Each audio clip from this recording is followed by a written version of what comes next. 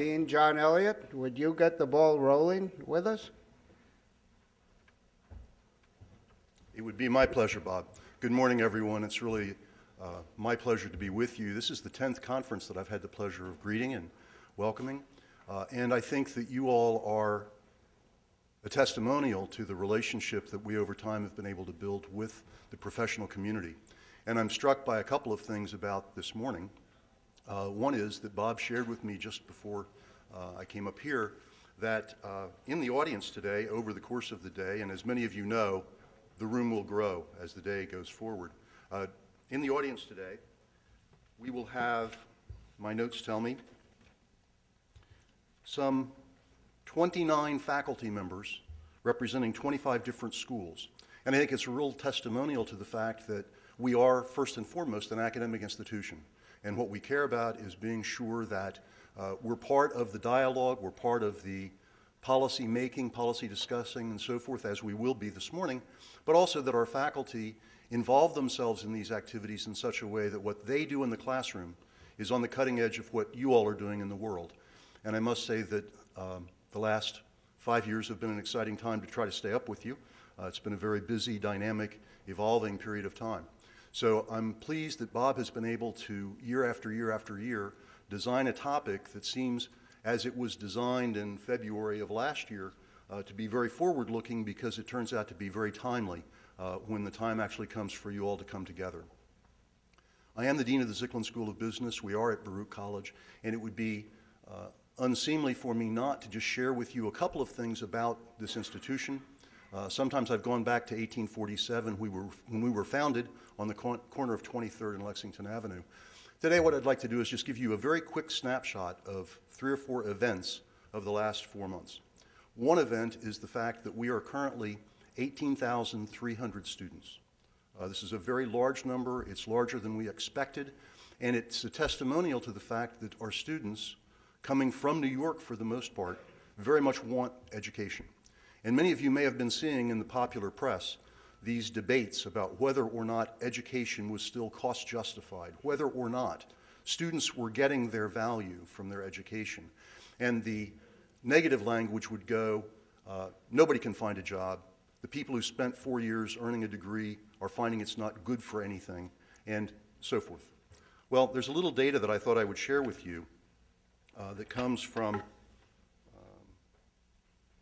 a study of lifetime earnings. If students have less than a high school degree, their lifetime earnings are about $973,000 over their lifetime in 2009 dollars. If they have a bachelor's degree, that number rises to about 2.3 million. So over double the result with a degree. And if they have a professional degree, it goes to 3.6 million. So it is clearly the case that the value of an education is unambiguously significant and large.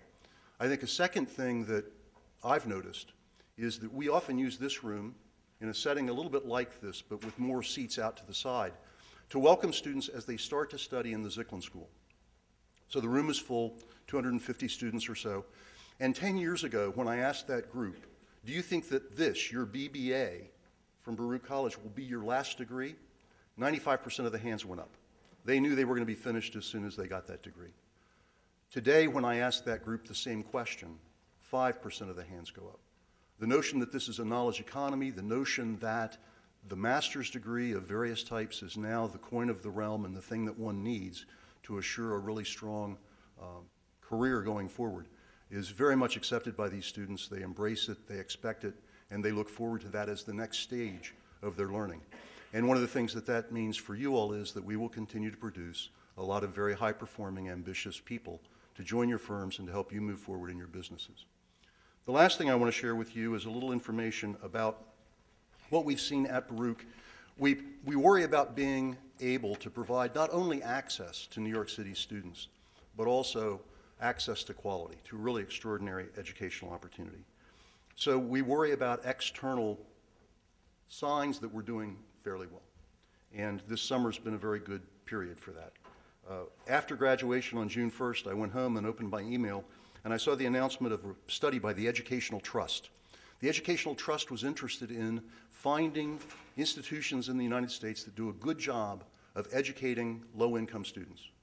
So they scoured 1,186 colleges and universities looking for schools that had a large percentage of Pell-eligible students, that's federal financial aid, and a high percentage of students graduating in 6 years. They found 5 institutions in the United States that met the standard they had set. I'm telling you this, of course, because we were one, and on the measures that they chose, number of students eligible for Pell, we were the highest of the 5. In the terms of the graduation rate, we were also the highest of the 5. Secondly, we heard from Forbes magazine that they recently ranked business schools in the MBA programs on return on investment. After 5 years in the profession, what does their income look like as compared to the amount given up in foregone income and tuition? And we were among the top institutions on that measure. Forbes magazine did that one, and the U.S. News & World Report recently also surveyed first-year salaries relative to debt levels for students graduating from MBA programs. We were among the 10 MBAs with the most financial value at graduation.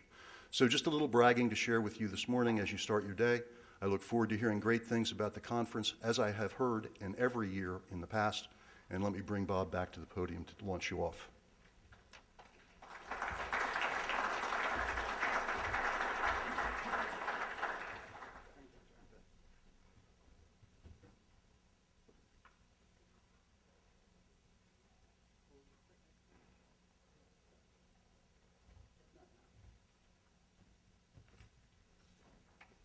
Well, hello again, and thank you, John. I want to welcome you to another of our conferences. This is the 14th, the economic function of a stock exchange. Today, we have an excellent array of speakers, but excellence extends into the audience. We have a very distinguished audience here. I'm proud of it. The speakers, Bill Brodsky, will be following me. Redo Francioni will be following Bill, but not immediately. And the third keynote will be Larry Leibowitz. And then we have our sponsors. And I want to call particular attention to our sponsors because we owe you guys a really big debt of gratitude. So we were a slide behind, John. That's who was talking before. Axe trading. I haven't seen any of the Axe guys here yet. I think they're still out there chopping away. Bids, Bloomberg Trade Book, Chicago Board of Options Exchange, Bill, Direct Edge, ISE, ITG, LiquidNet, NASDAQ OMX, NYSE Euronext, Pipeline Trading, the Tab Group, I haven't seen Larry yet, and Thomson Reuters. Much appreciated. Now I want to say a word about the audience. John just mentioned part of it. I am so pleased. 29 different non-Baruch academicians here from 25 different academic institutions to build on that interface between, this is an academic institution. The conference has always been directed very much, it's a more an industry orientation than the pure academic orientation, where you have one person get up, give a talk that the industry people and half the academicians don't understand. It's followed by a discussant who gives comments that the only thing you understand about the comments is that he doesn't agree with the paper itself. So very different than our approach here. But we have geographic diversification. We have a lot of people who came in from overseas. I'm looking at one from Druzy from Italy. It's just come over for this. Redo himself came over for this. Hussein Erkin and Mustafa. And you guys are going to be in South Africa next week. My God, I hope you don't get tired of airplane food. Stuff like that. Now, this conference, oh yeah, from Ecuador. Well, probably shouldn't have started it because the organizer only gave me 15 minutes and already I'm running late. I have to talk to that guy. I want to ask, there's a lot of interaction in the panels. It's not the presentation of speeches. It's all discussion, interaction with the audience. And we produce a book on this. It'll be me, of course, John Byrne. Where are you, John? I know. Would you stand up, John? John has been working on the conference book with me and previously Tony Colanino for all these years. I don't know if you know what he looks like, but huge debt of gratitude towards John. But when you guys speak from the audience, you see this sign? State your name and affiliation so that we know, because there are too many people who get into the book and it says unidentified speaker from the audience. We want to have your name. The bios are in your package, so we won't get into bios. Now, I want to get right into my opening remarks that says on the program here. The economic function of a stock exchange, we all know what a stock exchange is, don't we?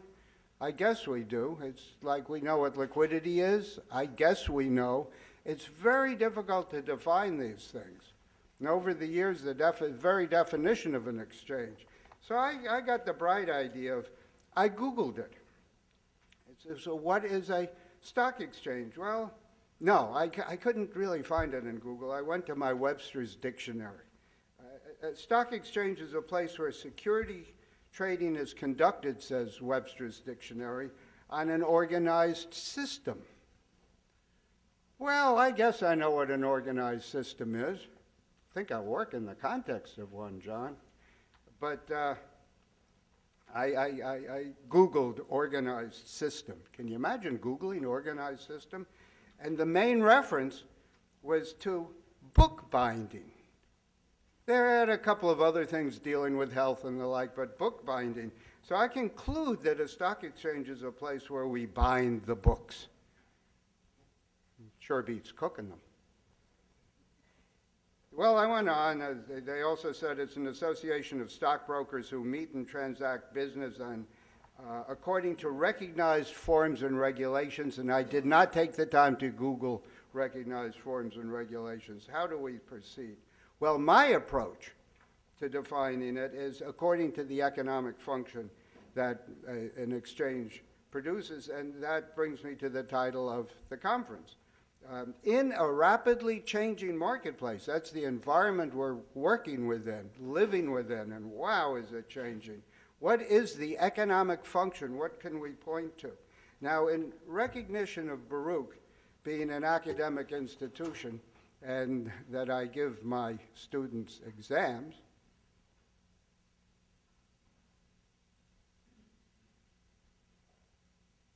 I decided to present us with a multiple choice question. So, and this is what my exams look like. The students hate it. The economic function of a stock exchange is to handle transactions with reasonable speed at reasonable cost. Sounds good. Find the two sides of a trade, and we can call that quantity discovery. Produce the price, and we call that price discovery. Facilitate capital raising in the primary markets. In our last panel today, we'll focus on that. And then this is, the fifth alternative is what drives my students crazy. All of the above. So what is the answer? Of course, all of the above. Now that brings me to my second question.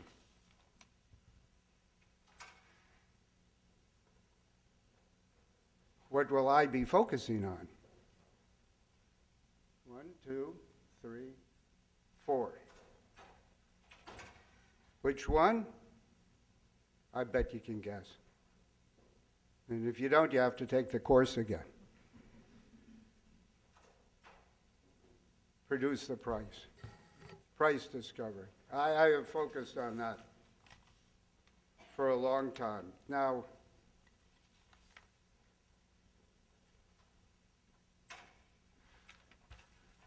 Turn my page too soon.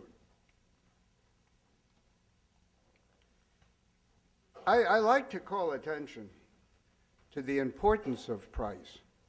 The importance of price, not just to those who participate in a trade, but the importance of price to a much more diverse group of people. And that's why I emphasize, or it's a big reason why I emphasize price discovery. And here is some of the uses to which a discovered price is put. In terms of economics, we would call the production of price the production of a public good. It's a public good because it isn't just the people who are privately participating in the transaction. It is this broader group. You guys familiar with the term? Public good. And then the symbol of a public good is the lighthouse in the harbor. And Hussein you'll recognize, and Bill Brodsky, because I used this in a World Federation of Exchanges talk about 2 years ago.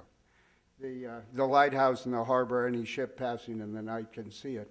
And it's a public good. You can't tell a ship, well, you can't see the light because you didn't pay. You don't shut off the light, it is there, and all the ships are the public. I like this image because the price that is discovered on an exchange is shedding light on the value of shares. It's the same, and you have other people who look at it. It's terribly important. So why hasn't it received more attention?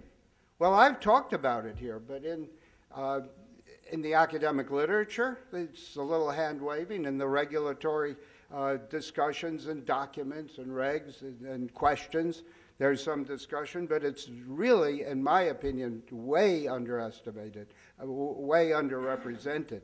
And that's my other reason. Not only is it important, but people aren't paying enough time with it, and that's why I want to emphasize it in my presentation, my talk today.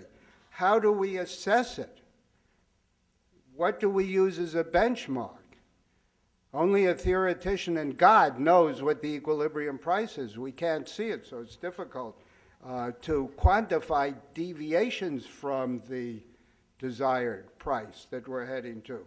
And then there's that tendency that if you can't quantify it, don't study it. And that's a very important thing from an academic perspective and from a regulatory perspective. But we can infer the accuracy of price discovery. It is possible. In work that I've been doing in the last couple of years, I've been following a path that shows that is all based on volatility. You can infer it from volatility. More specifically, intraday volatility. Even more specifically, opening 10 minutes or closing 10-minute volatility. Volatility intraday is accentuated by spreads, by market impact, and by price discovery noise. And from what I've seen, the accentuation is too great to be explained by bid-ask bounce and market impact. A big factor is price discovery noise, especially at market openings, finding the price, and also at market closings.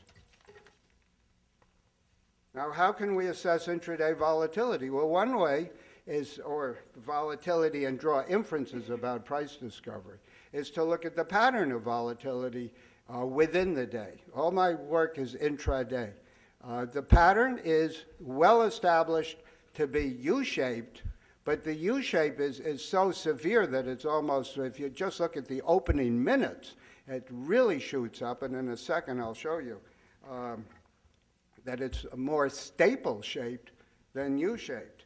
Another way is to look at the effect of a new market opening and closing procedure on volatility. If a new procedure brings down volatility, then why? Is it, how so? Maybe because of spreads, but we can account for that separately.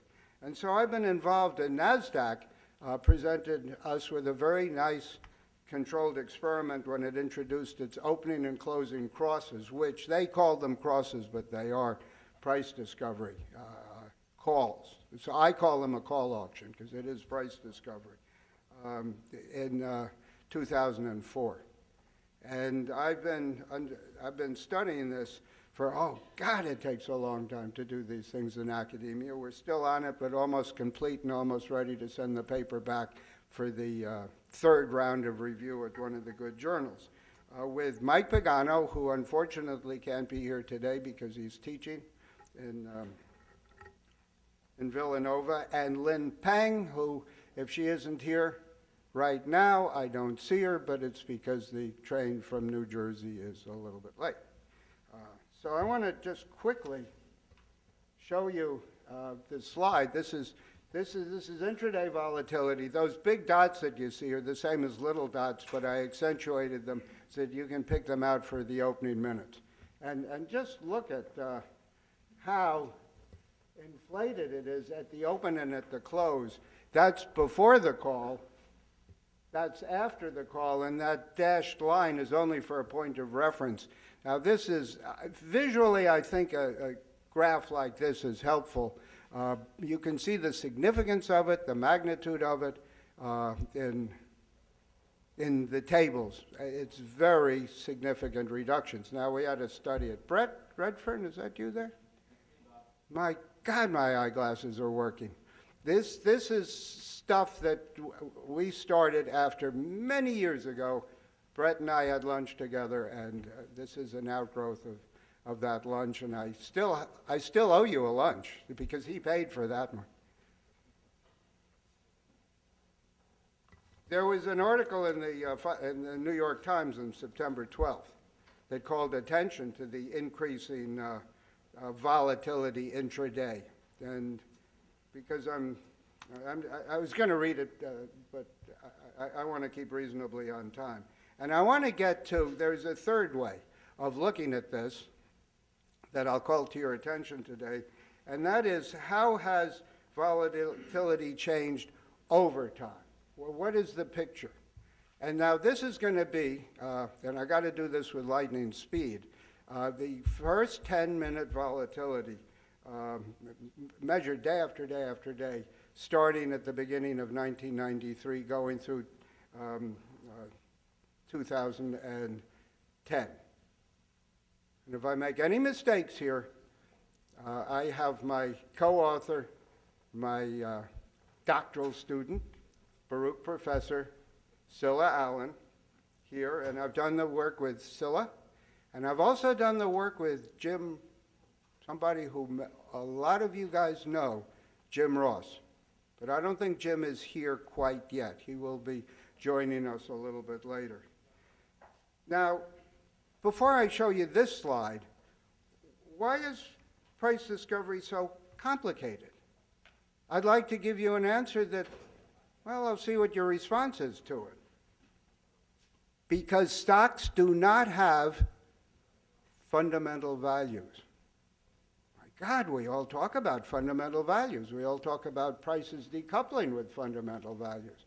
So how can I say that stocks don't have fundamental values?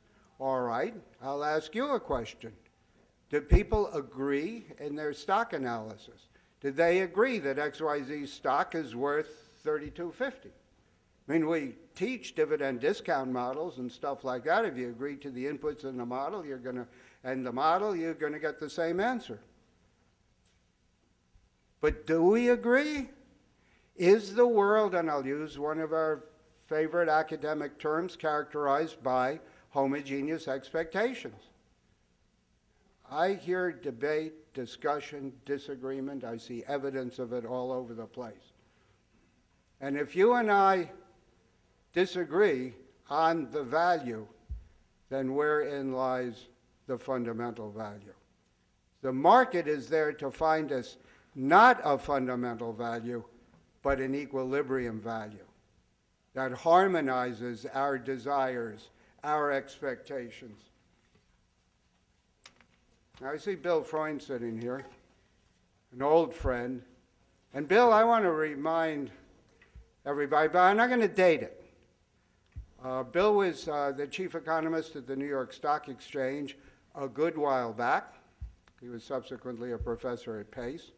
And Bill, you organized this seminar for a small number of academicians, and there weren't many of us in this area at the time.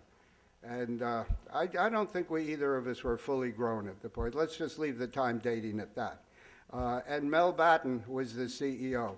Mel joined us for a full day of discussion, and then we had other days of looking at facilities and the like. Full day of discussion. One of the points that came up in that meeting was, what's the economic role of a stock exchange?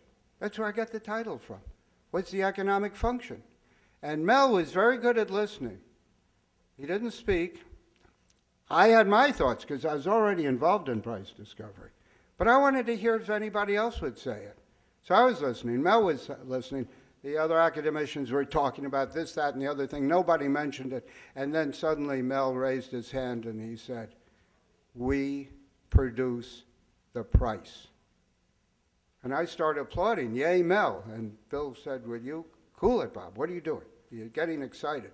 But I have quoted that in a number of things that I've written. It has remained with me. I've discussed it with Bill. I think it's terribly important. Now, here is, there are a couple of ways of measuring volatility. There's variance, high-low. This is high-low prices within the range, within the 10 minutes. Scylla, Jim, and I have done it in multiple ways. This is a picture for the NYSE. And a picture, it's not coming down, it's going up. There's been a lot of, and you can adjust for underlying levels of volatility, say the VIX or longer period volatility. It has gone up, and this is in the opening. It's in harmony with the Times article, the opening minutes of trading. This is the NYSE. This is NASDAQ. NASDAQ, it hasn't so, it depends how you look at it. If you tilt your head a little bit, it's gone up. You know, the results will be in our tables and in our findings, but it's an interesting pattern. But when you bring the two together, look at how they've harmonized. My God, these two markets are looking much more similar. I find that very striking. Now, I have one last question, which, hey, you students of mine in the audience, this might be on the final exam. How have the following affected the 10 minutes? Technology, fragmentation, spatial and temporal, new government regs, market structure change, change in longer run volatility. We've adjusted for that, so it's not that. Okay, what I'd like to do is invite you all back next year, and I'll give you the answer. Boy, is that dirty pool. Well, from this, I want to move on, and it is a great pleasure to introduce somebody who I've known probably as long as anybody else in this room.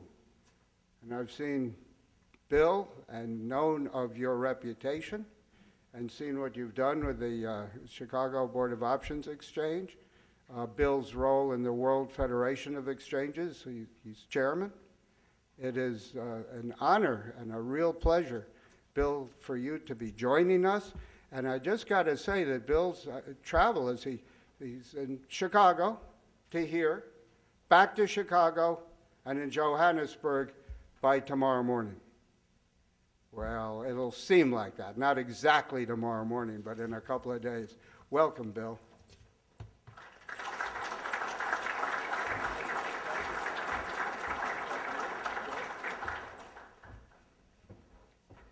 Thanks, Bob.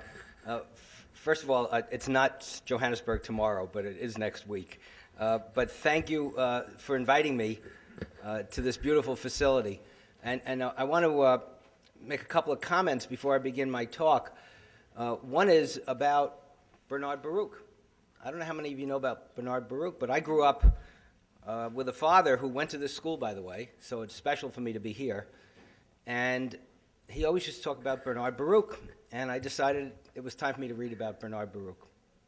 And I read about Bernard Baruch, and he was a great, he was a poor guy who came to New York and found his way into our markets. And it was the stock market, and it was the commodity markets. And I read about him. He became a very successful investor. Some people called him a speculator, but actually he believed in fundamental investing. And I read something about one of his early successes. Today they'd call him a high-frequency trader. Do you know what he did? He was in New Jersey, on the Jersey Shore in 1898, and he found that there was going to be, he thought, a stock that was going to go up. But the stock exchange in New York was closed. It was, I don't know what holiday it was, but there was a holiday. And here he is in the Jersey Shore. Remember, there were no telephones. And he wanted to get to his office in New York so he could send a cable to London. And the U.S. markets were closed. And what did he do? He wanted to get a train. But the trains weren't running because of the holiday schedule. He literally commandeered a train, paid someone, and hired them to take him to New York on a train alone. I don't even know if it was legal. And he got to New York, and he got to his office on Wall Street, and he got a cable to London, and he bought the stock ahead of everybody else. Insider trading? Absolutely not. He just had a hunch that the market was going to open up higher on Tuesday morning or Monday morning, whatever the holiday was, and he was able in his early days to figure out how to invest in a particular stock before other people. I tell you this because this controversy today of high-frequency trading, among other things, relates a lot to market structure. But it's no different than the pigeons during the Rothschilds, that there's always someone who's going to find a faster way to do it. And anyone who thinks that they're going to find ways to slow things down is really defying the natural proclivity of technology and people to try to be a little bit faster than someone else. And to try to say everyone's going to be at the same moment in time, I think is unrealistic. So, Professor Schwartz, first of all, it's great to be here with you. And I want to acknowledge that when I was chairman of the WFE over the 2009-2010, we decided to have an award for lifetime achievement. And the first recipient of that award was you for your work in market structure and the tremendous work that you continue to do, and I applaud you for that. So when Bob asked me if I would come speak today, I said, well, what are you asking me for? I'm from the CBOE. We're an options exchange, and we do all, some futures products, and we do option products, and you're talking about stock exchanges. What am I supposed to talk about? But I did start out my career on Wall Street in the stock brokerage business, and then I worked at the American Stock Exchange. So I said, what I'd like to do, if it works for you, is talk about the role of futures and options markets in the evolution of stock exchanges. Because quite frankly, when I grew up in New York, when Bill Freund was chief economist of the New York Stock Exchange, there were stock exchanges and there were commodity exchanges, and never the twain met. And over time, not only has that changed, but my thesis today is that the evolution of futures and options markets has forever changed the role of stock exchanges. And I'm going to go through some of the things that I think will explain that to you, because I know there are people in the room here who probably are not aware of some of the history. So I'm going to start with ancient history, and then I'll get to more modern times.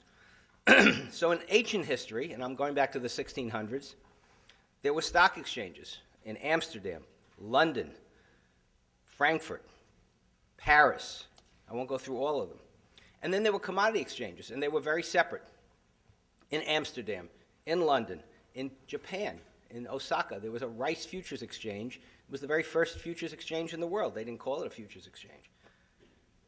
And many were product specific. In my research, I have found that there was a London coal exchange. There was a London corn exchange. In Chicago, we had the CBT, which did grains and only grains. Comex only did metals. Remember Comex? And then the CME at one time was the butter and egg exchange, a produce exchange.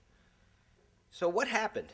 Well, from the 1600s, when they all started, or some of them started, in the 1700s, 1800s, it wasn't until 1972 when the concept of commodity exchanges started morphing away from commodities and into financial markets. The CME started the International Monetary Market to trade currency futures. the Board of Trade, struggling with having only one product, basically, which was agricultural commodities, tried to figure out how they could trade futures on stocks. But the SEC said no. No, you can't do that. Stocks are our world, and you can't trade futures on stocks. So what did they do? They said, okay, we'll trade options on stocks. And there was an old put and call market in New York in those days. It was a very inside market, not much price transparency. You used to have to look in the newspaper for ads on certain options. And it took the it took the CBOE 5 years to get through the SEC process. Those of you who work with the SEC today can understand that that's not surprising. But it took 5 years to get the CBOE, which was the Board of Trade's people, to get the CBOE concept approved. And then, because the CME had started down the path of futures, the CFTC was formed in 1974. So think about it, that the CBOE was formed before there even was a CFTC. But because CBOE's options were deemed securities by the SEC, some of the smaller U.S. stock markets looked at that as a possible avenue of growth, because at that time the New York Stock Exchange was the monolith. It was very hard for them to grow their stock business, so they said, let's try this new thing called options. So over the next 2 or 3, 4 years, the Amex, the Philadelphia, the Pacific, the Midwest Exchange, which is now the Chicago Stock Exchange, all began to trade options. And in Europe, the first exchange outside the U.S. to trade standardized options was called the European Option Exchange in Amsterdam, which was particularly interesting because Amsterdam is really where the first organized option markets had started in the 1600s and had fallen away.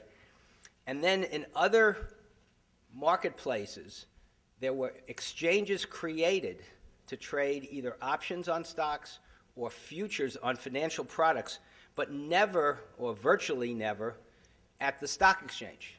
So, for example, in London it was Life, in Paris it was Matif, in Spain it was MEF, in Singapore it was Cymex, in Switzerland it was Sofex. Why weren't the stock exchanges creating these markets?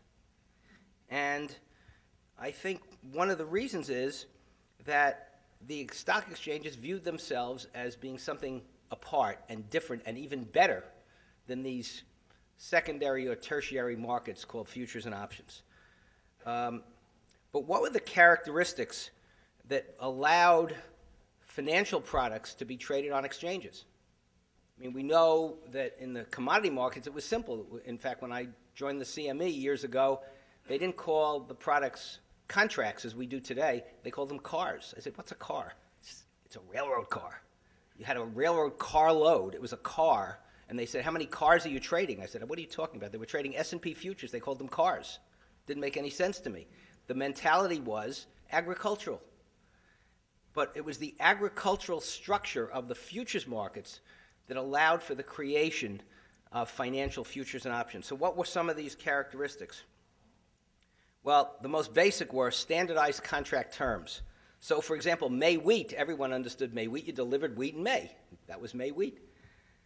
But how about an IBM March 160 call? That was standardized. We didn't have 20 different brokers having IBM options expire on different days of a particular month. It was the same day in March, and it was a 160 strike price, and it was a call option. And that was the standardization concept.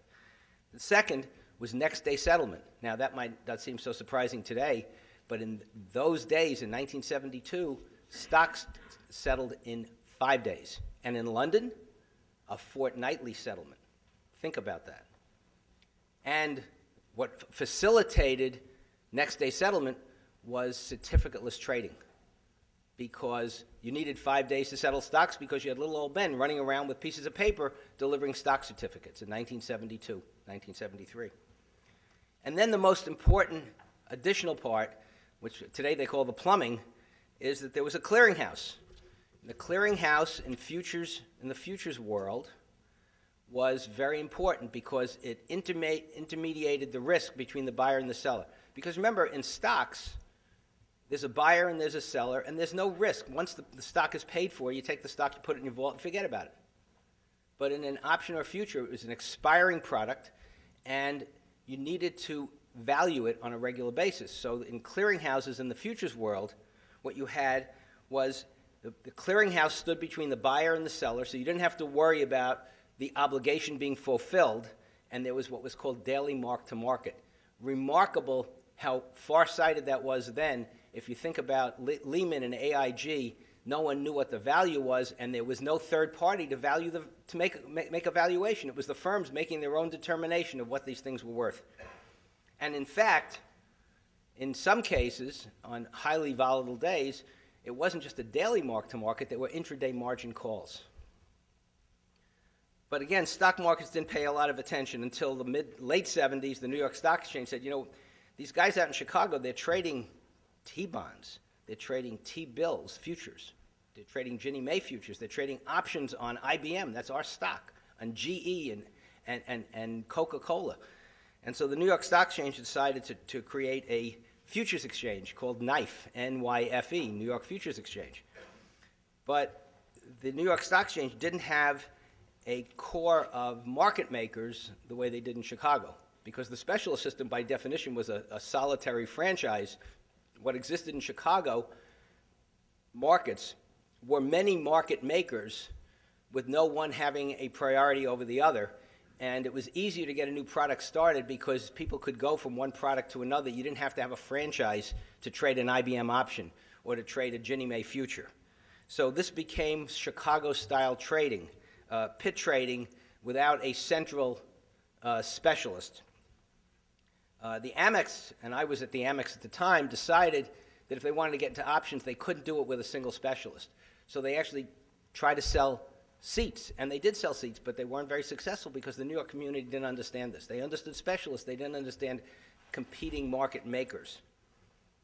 And the other thing that I think was a deterrent to stock exchanges getting into the business, besides their general inclination that we trade the real thing, we trade stocks.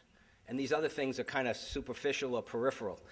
But the other thing is that stock exchanges grew up historically where companies came to them and said, please, here's my company, I'd like to list the stock. And the stock exchange said, well, let me see if you meet our criteria. And by the way, we charge for this service. You got to pay us to list your shares. At a futures and options market, people had to design a contract. And so these exchanges started hiring economists not to analyze markets, but to create new products. And that was a very different thing than what was common in stock exchanges back in those days. And there were also vast cultural differences. So, for example, the SEC had existed for many years back in the 70s when the CFTC was brand new. So you had in different jurisdictions, the U.S. in particular, Japan. In the U.S. you had the SEC and the CFTC. Very different philosophical approaches to regulation. In Japan it was the MAF versus the MITI. And same thing in Australia and in Taiwan. Different regulatory structures for these different markets, even though the underlyings were very often equity products or government bonds. And in other countries, and Germany is my best example, trading futures contracts were illegal. So there were markets in the world that wanted to trade these new products, couldn't because there were sometimes 200-year-old rules that didn't allow it. And in the United States, the concept of cash settlement was a new one. Australia actually was the first country that allowed cash settlement as a way of having these products traded. In the U.S., it took the Sher-Johnson Accord to allow for cash settlement, which then allowed, where's Bob Shakotko, for the trading of stock index futures. Without that legislative change, it couldn't have happened. And then we had, of course, dramatic changes in the structure and governance of exchanges, and now I'm bringing us to a much more recent period. So exchanges, be they stock exchanges or futures or options markets, particularly in this country, were really not-for-profit member organizations where they were run very often by the members and very often for the members. There were changes that were brought about by the federal government more on the security side under the 75 Act amendments, but the reality is the value of exchanges was in the memberships, not in the ability of the exchanges to operate as for-profit institutions. And in fact, the seat was really the value. And if you think back even 10 years ago, before the exchanges demutualized, the value of the membership or the involvement in exchange was in the seat, not in the enterprise value of the exchange. Now, what about products? What was where were the products created, and how did that evolve? And my, again, thesis is that most of the innovation in these financial derivative markets took place between 72 and 82 in Chicago. Foreign exchange, which had been tried a little bit in New York, became much more successful at the CME and their IMM division. Interest rates, first Ginnie Maes, then T-bonds, T-bills, and when cash settlement came about, Eurodollars. And then, of course, stock indexes, which actually started initially in Kansas City with the Value Line Index, in New York with the NYSE Composite Index, but the CME became the most successful, probably because it was the best index, which is the S&P 500, which really represented the benchmark of the U.S. stock market. And for options, one of the things that I found the most interesting when I studied the history of the CBOE is they knew they wanted to trade options on stocks because they weren't allowed to trade futures on stocks, but it took them a while to figure out what it was they were going to trade, and all of a sudden the light bulb went off and they said, we're going to trade the premium, because they weren't sure exactly how to trade an option on a stock. You know, it was a call, but what are you trading? And it was finally they came to the understanding or conclusion that what you're really trading is the premium of the option, the call option or the put option. Now, the interesting thing that happened with options at the CBOE in 1973 is within just 2 years, the Black-Scholes model came out. Remember, the Nobel Prize didn't happen until 1997. But Black-Scholes came together with Robert Merton to come out with a theory on pricing of options which had no relation to the CBOE. It was related to how corporations would value options they granted to their executives. But the combination of the creation of the CBOE, the publication in the financial journals of the Black-Scholes model, and the Texas Instrument handheld calculator allowed for rapid pricing or valuation of options in the very early days, because otherwise people didn't know what IBM stock would change price hundreds of times during a day. How did that affect the price of an IBM May 160 call? It was changing all the time, but the calculator allowed the early market makers to do it. And then index options and index futures came about, very exciting changes. The other thing that was very important is as CBOE became more established, the Amex wanted to get into the business, and the SEC said, well, we don't want to have all these separate clearinghouses because they had just been through the paperwork crunch of the 70s. It was a disaster. And so the Option Clearing Corporation came about, which was jointly owned by the options exchanges. So we had for the first time, and still a pretty unique model in the world, what we call fungibility. And that is an option bought on one exchange could be sold on another. And so that was another aspect of the development of the business, which is still pretty unique, particularly if you look at other countries. So what was the reason, why was this successful? What were the ingredients that made these markets successful? And remember, during all this period, these exchanges were still very separate from stock exchanges. Stock exchanges kept doing their thing, listing the companies, and very little by little automating some of their systems. But what was unique about these derivative markets, particularly in the U.S., and some of these things were then exported elsewhere, was what I call the culture of risk-taking. And a lot of it was both here in New York and in Chicago, and that was that there were traders on floors that didn't have any special franchise, but they learned how to hedge positions. They would buy one option, they'd sell another, so they were hedging themselves off. They would buy a stock, they'd sell a call. They were doing different things, where again, the history or the development in the stock exchanges was the specialist was the center, and you either were long or you're short. There was nothing in between.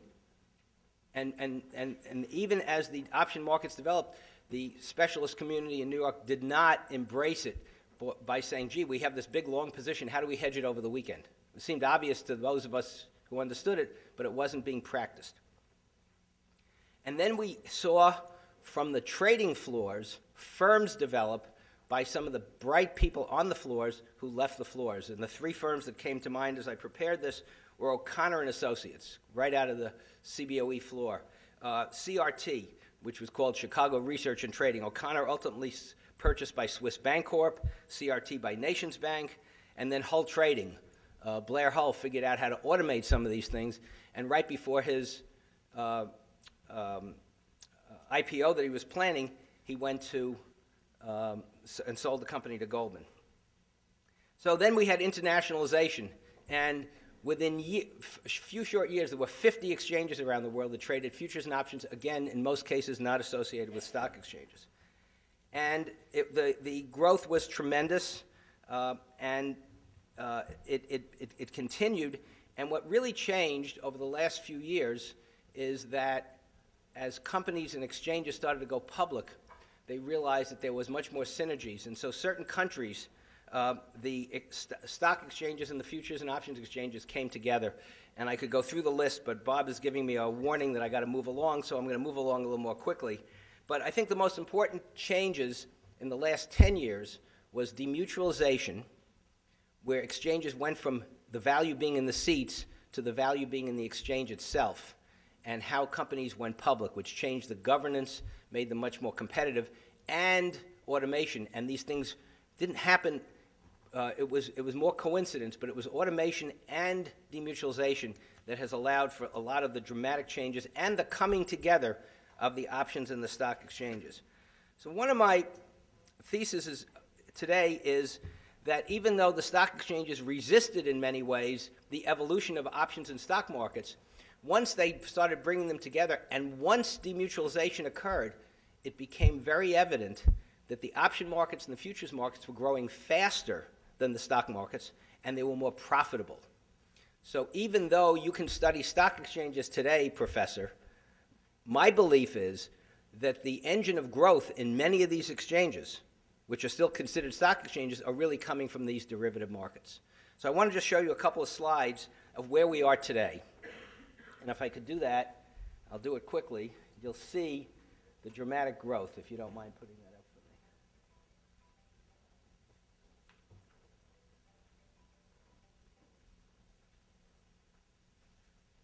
me. Okay, so how futures and options exchanges change the world of stock exchanges. Sorry about that.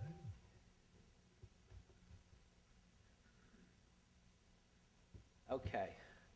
So this is from WFE data, and if anyone wants to drill down more, this is 2010 data of WFE. It's about a 40-page slide deck. I've taken 3 slides to show you. So first, global derivative markets have had 26% growth rate in 2010 with 11 billion futures and 11 billion options traded. Asia has now surpassed Europe and the Americas in total volume. Stunning numbers. Now here's by product group. Equity derivatives represent the largest category in terms of contracts traded, but represent a small percentage of the notional value. I think what's important is interest rates by definition have larger notional value. I think volume is probably a more telling number.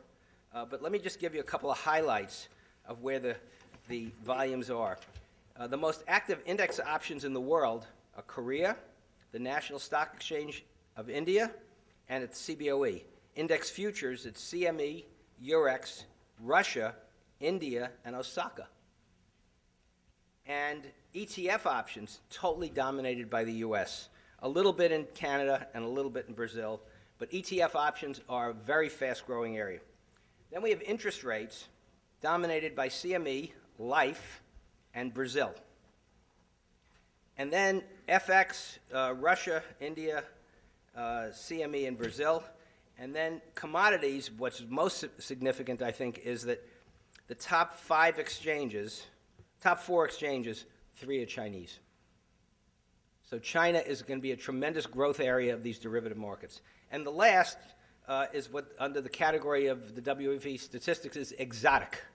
And I'm happy to say that we are the center of that, and that is that we created a way to take Bob's statistics and trade volatility. So we've discovered the price of the volatility of markets by using options that we trade to create a volatility number from which we then trade futures on volatility and options on volatility, and that's VIX. and CBOE dominates it. The second largest is Eurex. So the bottom line is that there's tremendous growth in these markets. If I had more time, I would tell you that there are studies out there, I'll just mention them instead of getting into them in detail, all in the last 12 to 14 months on the growth potential of the option markets. One is on institutional investors by the Tower Group. The other is by the Bellamy Research. Independent financial advisors are continuing to use options more and more. And last, it just came out this month by TAB on the demand by Europeans to trade U.S. options.